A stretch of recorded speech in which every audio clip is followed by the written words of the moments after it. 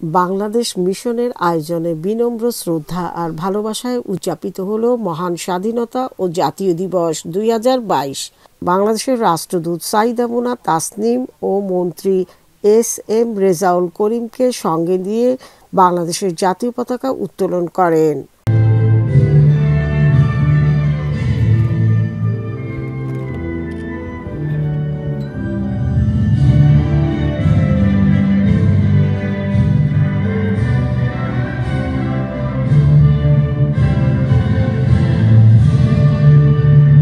বঙ্গবন্ধু শেখ মুজিবুর রহমানের প্রতিকৃতিতে ফুল দিয়ে শ্রদ্ধা জানান। বাংলাদেশের স্বাধীনতার সঙ্গে অবিচ্ছেদ্যভাবে জড়িত বঙ্গবন্ধুকে নির্মমভাবে হত্যা করা হয়েছিল, ফলে আনন্দ বেদনা সংমিশ্রিত হচ্ছে আমাদের স্বাধীনতা দিবস।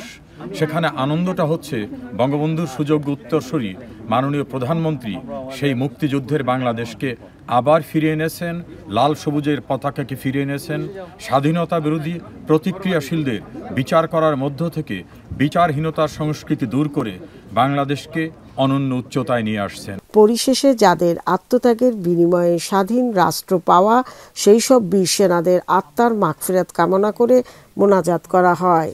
Today is Bangladesh's 51st anniversary of Independence and National Day, and we as Bangladesh High Commissioner and on behalf of the High Commission, we are celebrating the 51st anniversary of our Independence Day here in Bangladesh High Commission, London. In the morning we have raised the national flag, feeling great pride towards the independence and sovereignty of our country. We have paid our very profound respects to our father of the nation and architect of Bangladesh's independence, without his call for independence and freedom on 7 March and his declaration of independence on 26 March, there would be no Bangladesh or independent Bangladesh.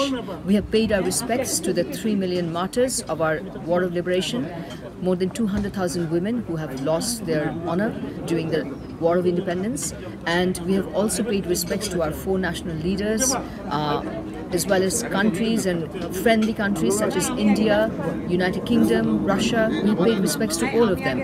But we have, most importantly, paid respects to the British Bangladeshi community, who played a very, very important role and created the strongest overseas front of our liberation war in 1971. We paid respects to all of them.